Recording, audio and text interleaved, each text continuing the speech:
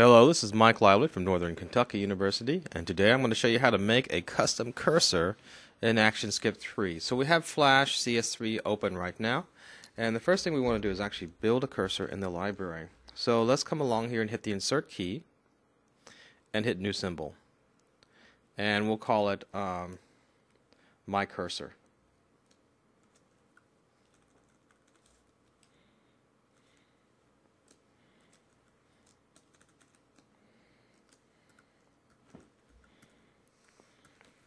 And hit OK.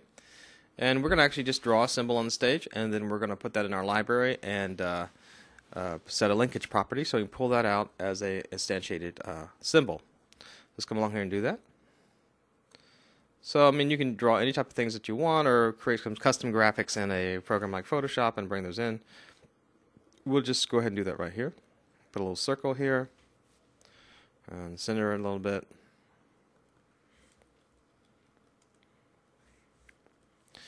And what we'll do is make the inner dot glow, so I'll turn that into a symbol. And we'll click on that and just put a little tween on that.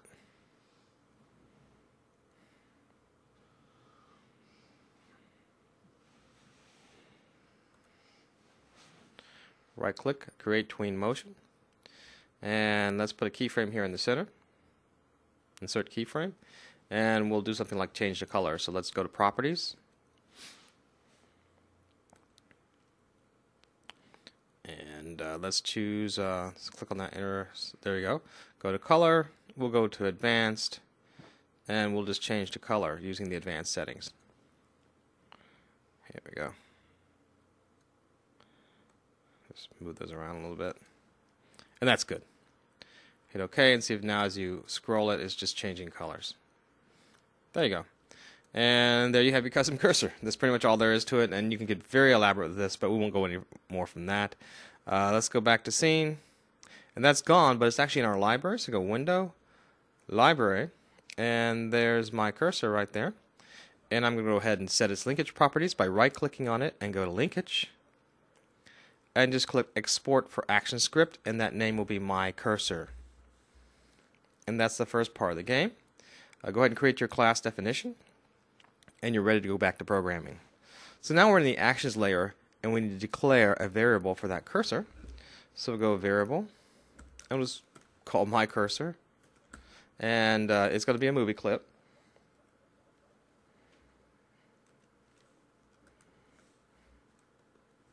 Because the cursor is a movie clip. And now that we've declared it, we're actually going to initiate it just like we would any other function in action scripting, like we do a class. So we'll go init, the initiation function, and semicolon. And now we're going to write that initiation function. So function, init, colon, void, get your curly brackets,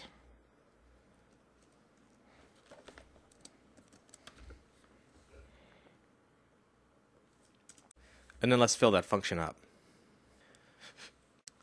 So essentially what we want to do here is replace the mouse with our custom cursor, and whenever we move the mouse, which will be invisible, the custom cursor will follow it. In addition, we want to make sure that when we click, that we're not clicking on the custom cursor, but the graphic underneath it. So we'll have to disable the custom cursor. It sounds kind of strange, doesn't it? But let's go with the code here. So the first thing we need to do is actually instantiate that custom cursor from the library. So we'll create a My Cursor function, and we'll say new equals new, and in the library we called it My Cursor.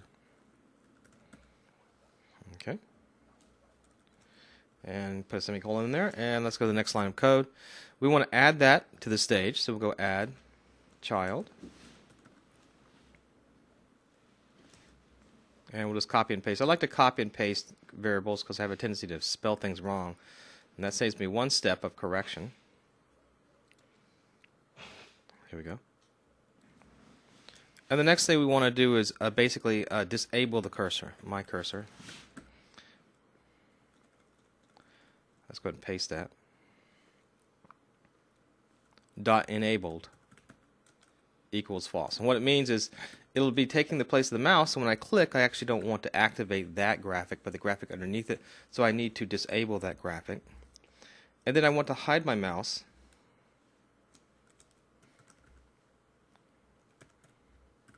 So only the cursor will show. And then I want to add a listener to the stage, so whenever I drag my mouse, the cursor in a sense gets placed where the mouse is supposed to be. And so we'll just go ahead, stage dot add listener or event listener, and that's going to be a mouse move event. So the mouse event will be a mouse move. Let's grab that from our list here. Cool. And the function, let's just call it drag my cursor. And now we're done with our initiation function. And what it says is whenever my cursor is dragged, we need to actually move it to the XY position of the mouse. And so we have to create a function to do that, and that is the drag my cursor function. So a function would be, and let's go ahead and copy and paste that.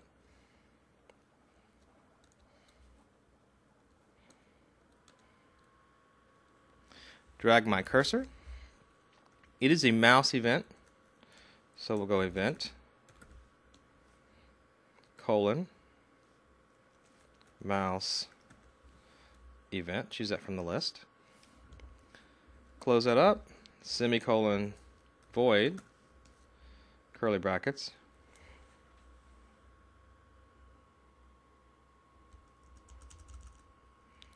And let's fill that up now. So we want the my cursor dot x value to equal to this dot mouse x. And let's go and copy this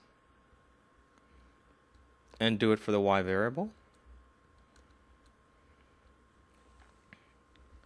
My cursor y equals this dot mouse y. So you're done. And when you run this function, what will happen is the my cursor variable is declared. The function is initiated, which instantiates the cursor from the library. Let's go take a look at our library. And see, that's my cursor. If we look at the linkage, we see the name is my cursor. That's good.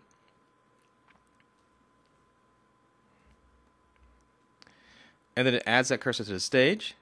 It disables it. It hides the mouse. And it adds the listener, which places the cursor wherever the XY position of the mouse should be. Let's run this and see if it works. And we see there's an error, and there's always an error when it comes to Flash. And there's an error here in drag my cursor mouse event. Let's take a look at that and see what's wrong with that.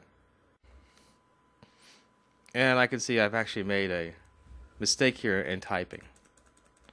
That's a mouse event. There we go. Let's save that. And run it.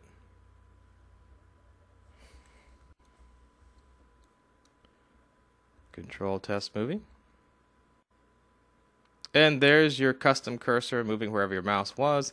And it's a nice glowing black blue ball. So, very simple program, but you'll be using this in more advanced gaming code.